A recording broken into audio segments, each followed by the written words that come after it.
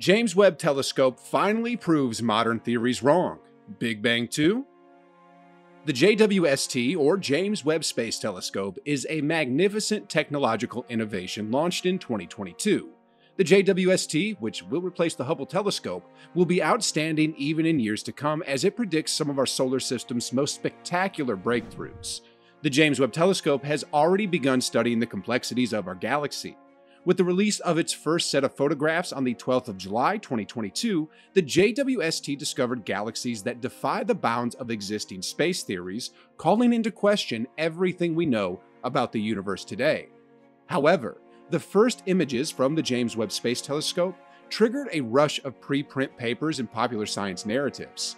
False allegations that the Big Bang did not occur have made the rounds on social media and in the mainstream. One cosmologist, or scientist who studies the origin of the universe, claimed that the JWST images are causing alarm among cosmologists.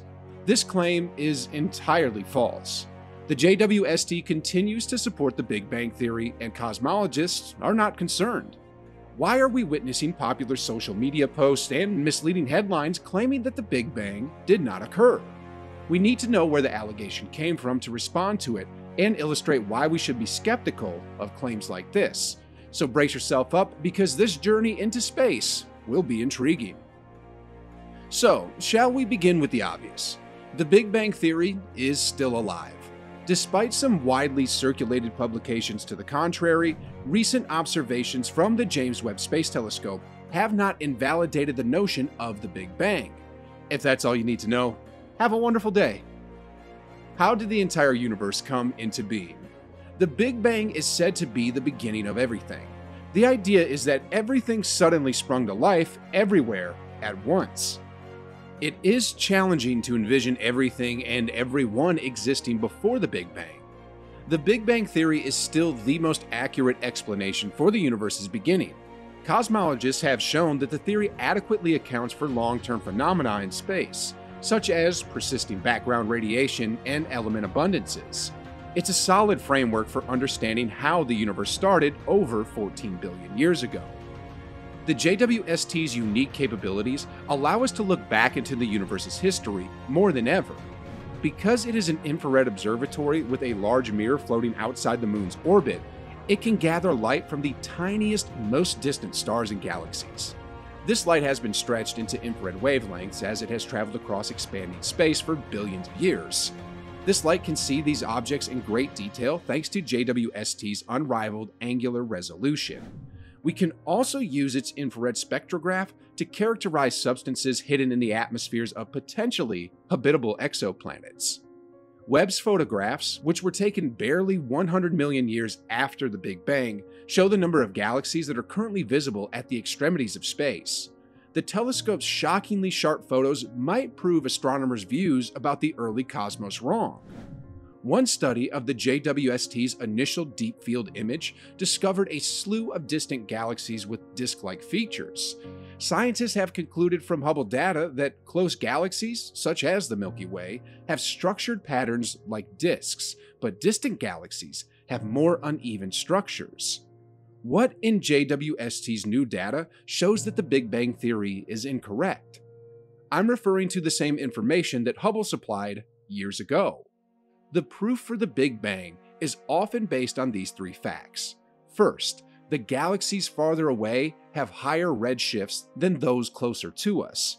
Second, the universe is saturated with cosmic microwave radiation. And third, the relative abundance of elements in the early cosmos. However, the Big Bang theory is based solely on these facts. These facts have also been further expanded by the conventional model of cosmology, which is also known as the LCDM model.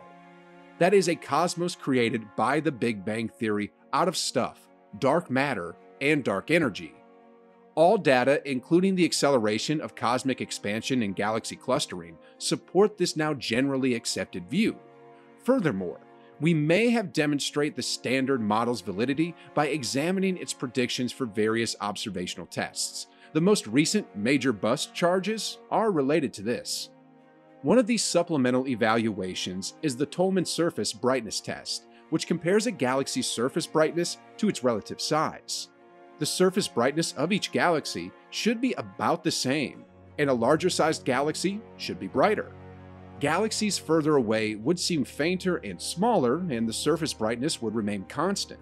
In a static, non-expanding universe, all galaxies should have nearly the same surface brightness regardless of distance, according to the Tolman test. But as we can see, this is not the case. The surface brightness of galaxies farther away is lower than that of galaxies closer to us. You'd think this would prove that distant galaxies are moving further away from us, but it doesn't. If those galaxies were racing away, there would be two dimming effects: the growing distance and the redshift. In an expanding universe, the surface brightness of galaxies should decrease proportionally to both the redshift and distance. Only the effects of the redshift are noticeable.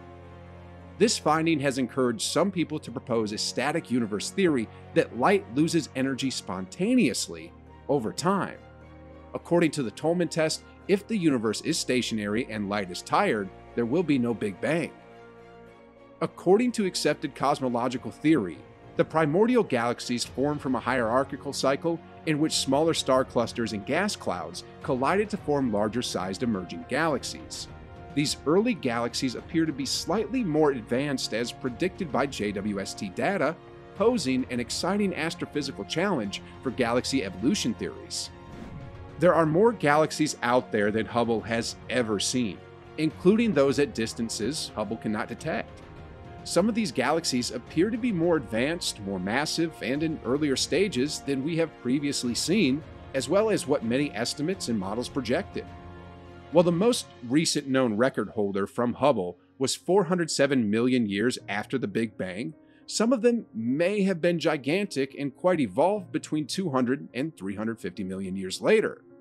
Many of these galaxies, including the very first ones, have disk-like forms rather than asymmetrical ones. JWST's better imaging and resolving capabilities have demonstrated this, even for galaxies that seem to be asymmetrical blobs with Hubble in the past.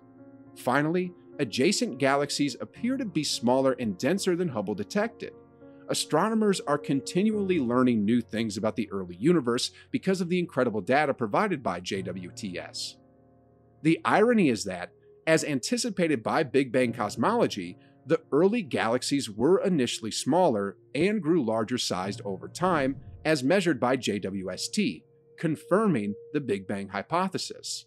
The unexpected discovery that early universe galaxies are more numerous, massive, and organized than expected does not contradict the Big Bang theory. It means some changes need to be made to the cosmology that follows the Big Bang. This is why science is interesting. Despite what scientific skeptics believe, science is never black and white. We are continually learning to improve our opinions, and there is no malicious effort to quash alternative viewpoints. Science is mainly founded on observation and evidence, which the Big Bang offers in abundance. That's not to suggest that people shouldn't be able to ask questions. Rather, the intelligent inquiry takes place inside an environment of open-mindedness devoid of preconceived ideas, where views are formed by evidence instead of the other way around. That is precisely how the Big Bang theory came to be almost a century ago, by building on the, at the time, startling evidence that the universe is expanding, figuring out what this may logically imply, and then verifying it against different predictions. And on that note, we have come to the end of this video. Let us know in the comment section if you think the JWTS proves the Big Bang theory wrong. Don't forget to give this video a thumbs up, smash the subscribe button, and turn on the notification bell to get notified when we post a new video.